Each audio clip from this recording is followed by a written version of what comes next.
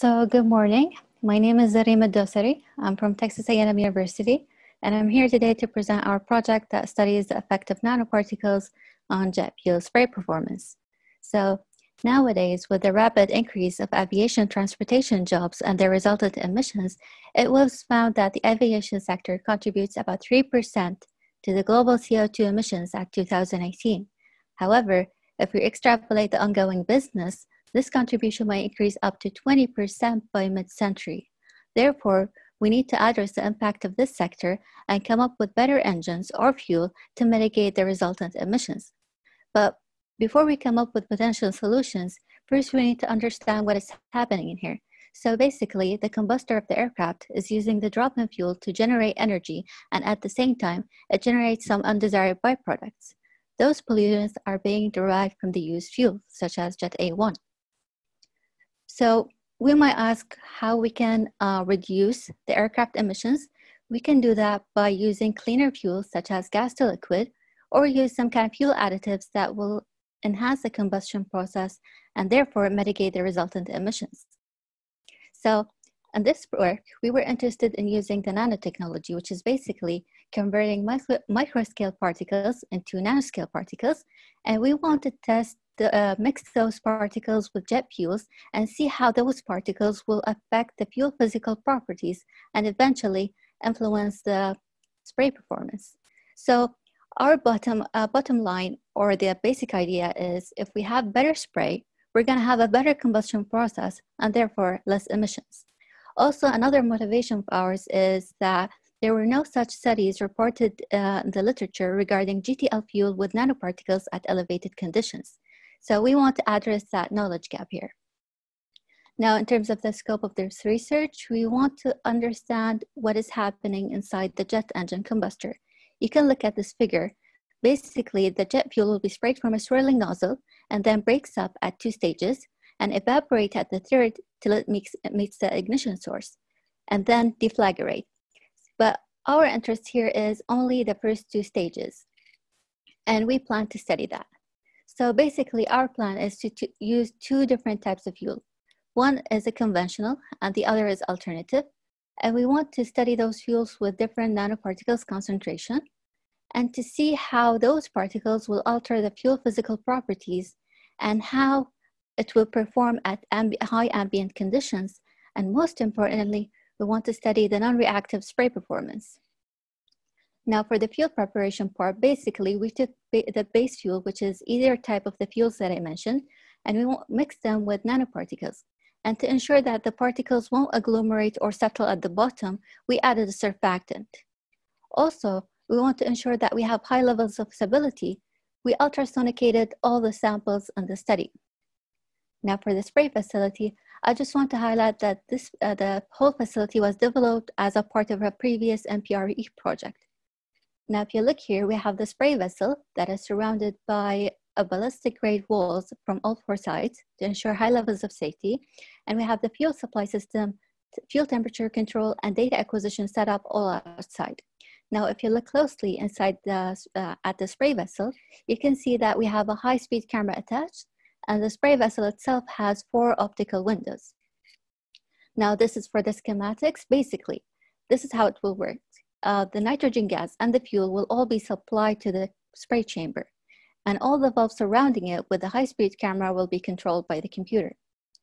Now, for the imaging technique, this is a close-up to the spray chamber.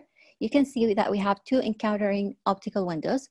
One has a light source and the other one has the light speed camera. The fuel will be sprayed from the middle here by a swirling nozzle, and we'll get something like that. So the acquisition rate is 32,000 frames per second.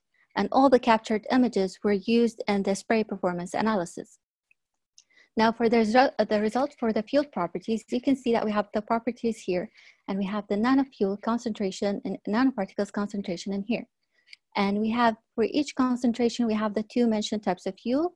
And what we notice is, as we increase the nanoparticles concentration, we tend to have a thicker liquid, but it's less adhesive. Now, for the spray performance, we evaluated 3 important parameters. The first one is the cone angle near the nozzle. The second one is the liquid sheet breakup distance.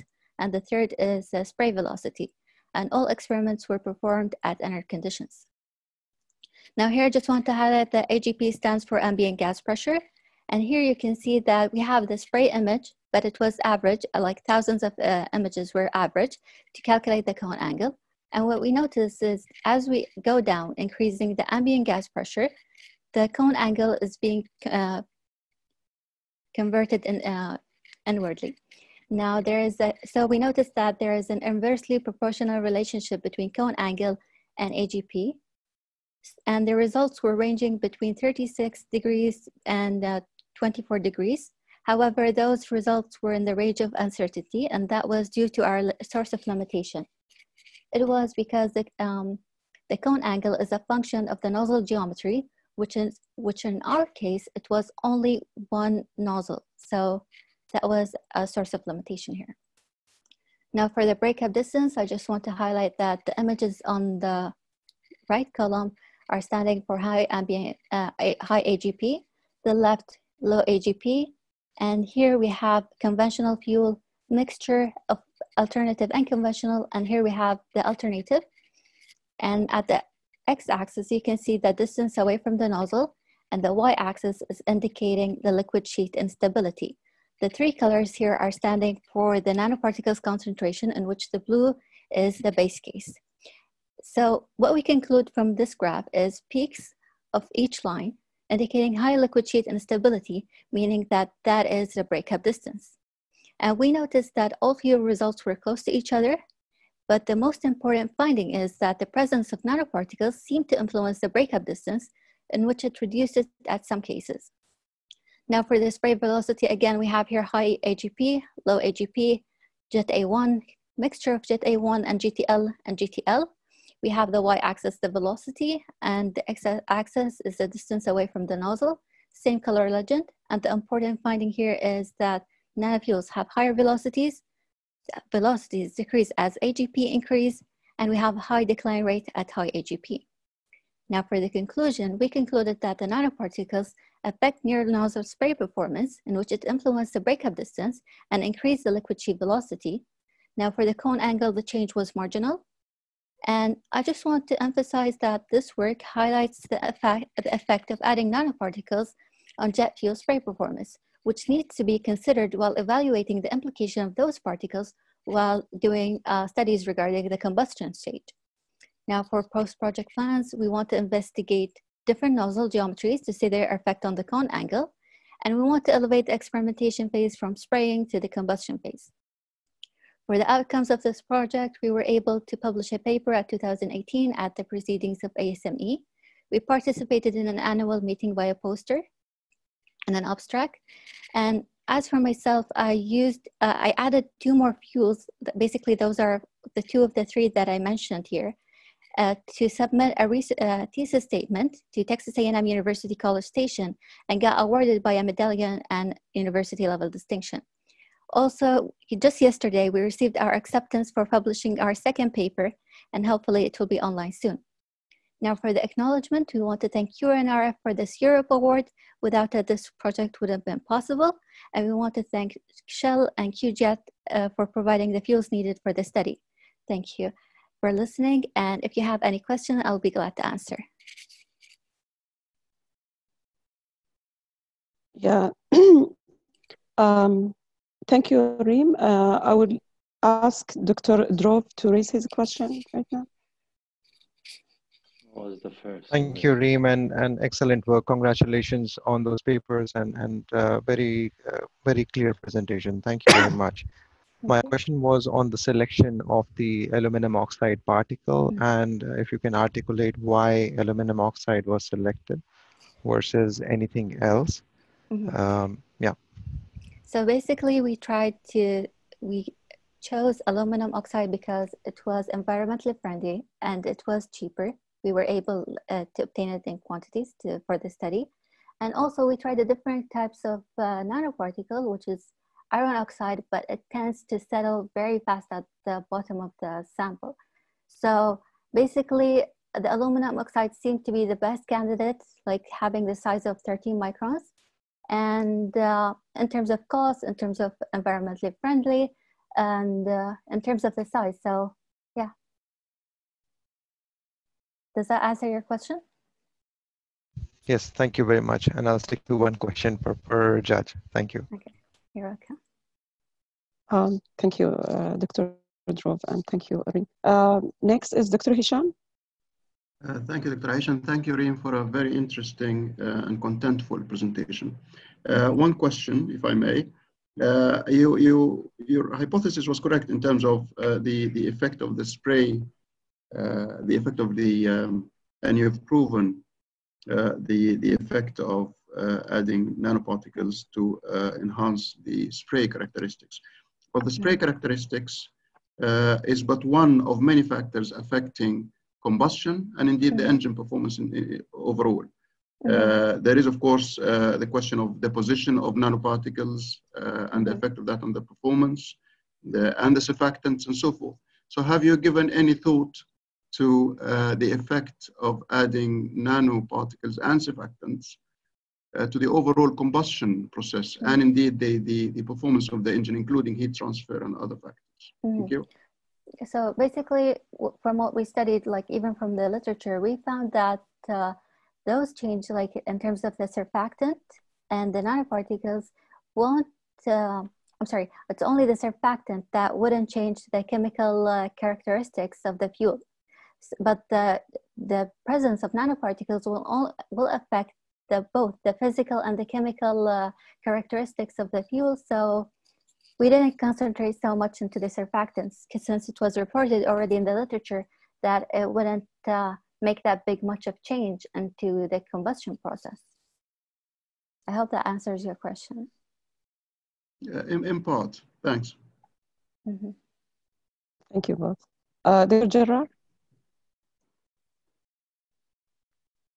Sorry, I was going to ask a similar question for Dr. Dhruv, which is, that's understandable. She answered that question why she didn't try to use different nanoparticles instead of the variable to be the type of the fuel. And I wish she showed that some of her results regarding that, because probably different type of nanoparticles would have different performance in different types of fuels, even though she chose aluminum oxide. So I will encourage her in the post-project to try different nanoparticles and, as Dr. Hisham, to mix them with different surfactants and study them in a more comprehensive way. Thank you. Thank you, Dr. Gerard. Dr. Hatem, please. Yeah, thank you for this informative presentation. Now we will suppose you are discussing with your friend, which is not an engineer, and you have to explain to him without using technical words the main idea to keep in mind as an outcome of this research and the benefits to Qatar. How do you will present this in a few words? Basically, this project fills the knowledge gap regarding the novel nanotechnology in terms of using it to enhance the jet fuel, in general, enhance the performance of jet fuels. So basically, as being a part of the research community, each research study is complementing the previous studies done before. And it is our job to add and carry on from what we read and found in the literature regarding the previous findings of this nanotechnology. It's still a new technology, and probably it needs more than 50 years to be implemented at the pilot stage. All what is being studied are still in the laboratory scale. So there is nothing for the aviation part, at least. I know there is some kind of implementation at pilot scale for the car fuels, but there's nothing on the pilot scale regarding aviation fuels for this technology. Does that answer your question? Yeah, partially, but it's okay. Thank you. Thank you. Still, we have 3 minutes left. Any other questions? Okay, thank you. Thank you all.